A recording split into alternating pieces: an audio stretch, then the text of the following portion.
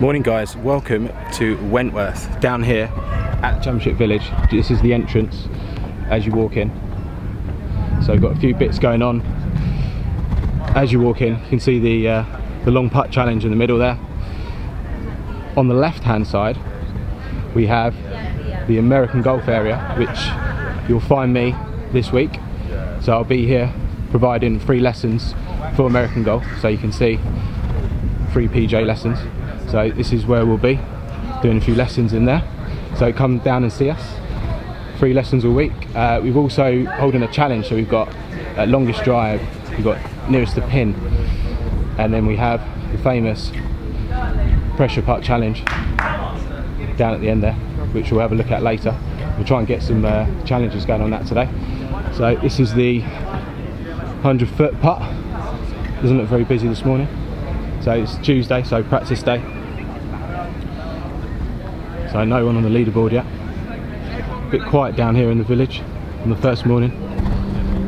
So skills challenge. So we've got longest drive, pressure putt challenge, nearest the pin. You get points for that. We can have a look at this later. Can have a go. So 3 PJ lessons just there. Long drive challenge. Hello, you alright? You a golfer? No. Tell you what, looks nice and cool in there. Yeah, it's lovely. Drive. Oh, might have to have a go later. Longest yard, yeah. Longest. Come give it a go. What's winning so far? Believe it or not, it's my colleague Steve hitting at 281. 281. Right, I'm going to be in there. So there we go. How's it going, boss? You alright? Okay, thanks. And you? Yeah, good mate. Good to see you again. Who have we got in here? Oh, it's a lefty. Mr. Lindholm. Tour pros aren't allowed on this, are they? Oh, we did. Huh? Good. The tour pros allowed on this or what? You know, this guy's a tour pro. Is he? Yeah, tour pro. Come on, man. He's working his way to a tour pro. Right, guys, we're down at the American Golf nearest the pin. I bumped into this man all the way from Finland. How we doing? How you doing, Dan? Nice to meet you, mate. All good. It's been a long time. We've been chatting on social media for a couple of years. Yeah, at least And that, yeah. obviously, first time we met today, so we thought we've got a few minutes. We're going to do a nearest the pin challenge. So let's see how we get on. He's warming up and everything. Look at this guy. Right, so we've got 126 yards. What would you do? 3 shots each? Yeah. Nearest the pin? Yeah. So 126 yards. I'm going to go first. Which way's the wind going? No wind. No wind? No wind. Yeah. Right, Is that easy? Someone said it to 4 inches, yeah? Okay, 126. Yeah.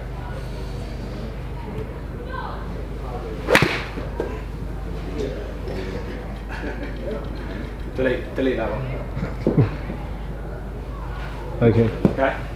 I'm just trying to get a feel for the machine. A little loose. I was aiming way right there, wasn't I? I was aiming at the flag.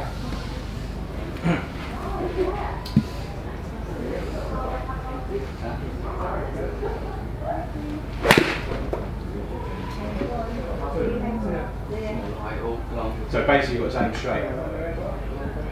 Well, I've just got to concentrate hitting the green at this rate. Shot DQ, I've got one. It's not good advert, is it? Okay. Take a bit off that. This is the one.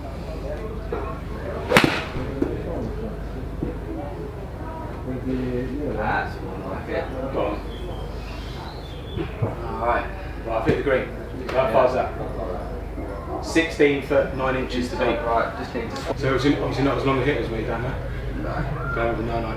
Just go for the smooth. Smooth swing. Easy 9-9.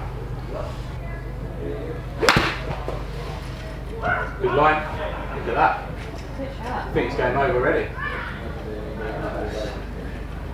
A little bit thin? A little bit thin. Right, 27 foot. Just blame it on the pin. What clubs do you use? Well, I've got the night combo, so a bit old school at the moment. I thought you changed those. Will be though, hopefully. Nice strike, that one. Look at that. Come on. A little bit better, getting a little bit. Getting closer, mate. 24 foot. So you need to get down that gym again, mate.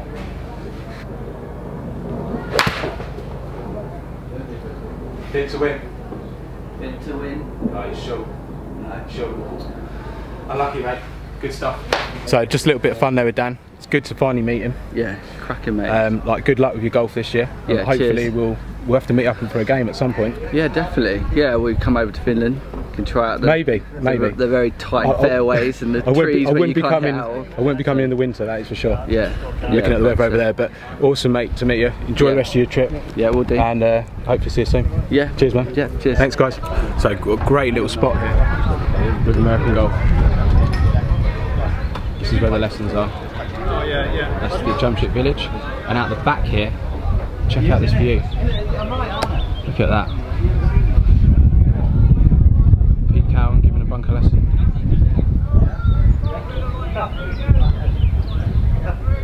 Awesome little spot. Good shot, Sanj. So we've got the grid set up here with Sanj. He's come for his lesson. He was very intrigued by my swing system here, which I've sort of explained to him. And it makes sense. Absolutely made sense. Yeah. The science behind this is quite basic, but it looks complicated. But the reality is, it's absolutely common sense. And I just like to say, I've had 15 minutes. It's probably going to revolutionise my game. Thank you. Appreciate that, and I'm going to walk away with a couple of thoughts in my head, and that's all I wanted to have. A couple of thoughts. Thank you very much. I appreciate that, Sanj. Nice to meet you. Take care. Thank you. Cheers. Golf's played on an angle, so we played with angled golf clubs. If the golf club was built upright like that, we'd be playing like croquet. It would be the natural plane angle of the club head, and the handle would move up and down the target line. But because the club's on an angle, that represented on the ground isn't a straight line, it's actually an arc. So you can see these strings here. This outside one represents the club path, and the inside one represents the hand path. So your swing is constantly, or the club is constantly moving around the body in an arc. It doesn't move up and down in a straight line. So when you swing, the idea is there's certain movements you have to make to keep the club on these lines. Now, I was explaining to Sanj a minute ago about the importance of ball position, having the ball just before the centre point. So because there's an arc, there's always going to be a tangent point, or a point where the club reaches its most outward point, and it's going to move back around this way. That happens when the shaft and the left arm line up with the shoulder. That's like the centre point of the swing. Then after that, the club and the hand will start tracking back this way. So the swing's constantly moving around the body in an arc. It doesn't move up and down in a straight line. So this is called the grid, and we use this to help practice and also to help shape shots as well. Okay, so it just gives you a little bit of an idea of what's going on. Yeah. Okay. It's a visual. It's a visual. It's kind of like someone once described it. It's kind of like a roadmap for the golf swing. Yeah, definitely. Yeah, you wouldn't get in your car and just drive without any lines on the road. This is kind of like the same for the golf swing. Yeah. Right, guys, just giving Brian Lara a lesson. Big turn down. Turn down. Just going to open up your whole body to turn, and then as you swing back, feel like your left shoulder goes more down as opposed to across. So shoulder down. That's it. Good. Down.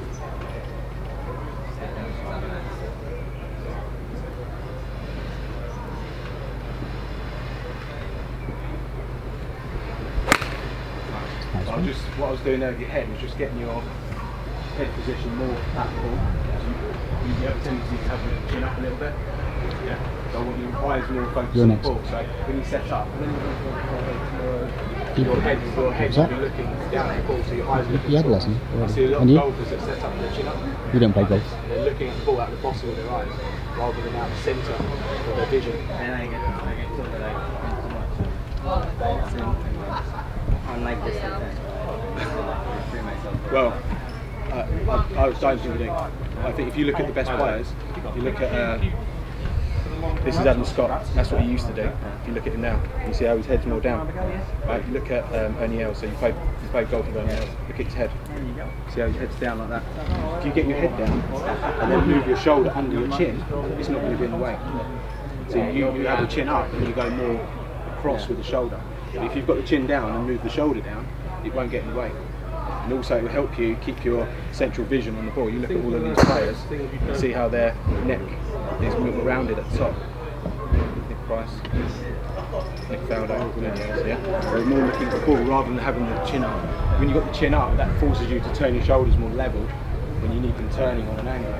Because we play golf on an angle, so we need the shoulders turning on an angle. Yeah, if we played golf upright like this, then we would turn them like that. Because we're on an angle, we need the shoulders turning on an angle. So don't worry about having your chin down. Yeah, it's not going to restrict you. Trust me. Have a swing of the club.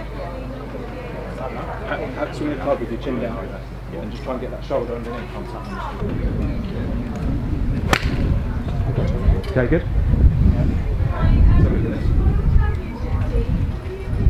Yeah, that's good.